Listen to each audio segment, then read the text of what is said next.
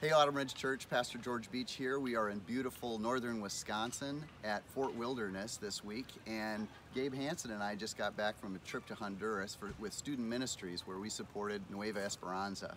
And during that trip we had this wonderful interaction at the airport, and Gabe's going to tell us a little bit about that.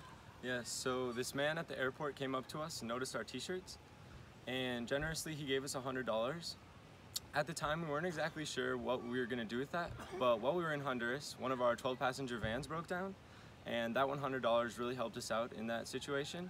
So it was good to know that in any need that we have, God will provide. So it's cool to see. Yeah, and thank you Autumn Ridge Church for supporting student ministries, and hasta luego.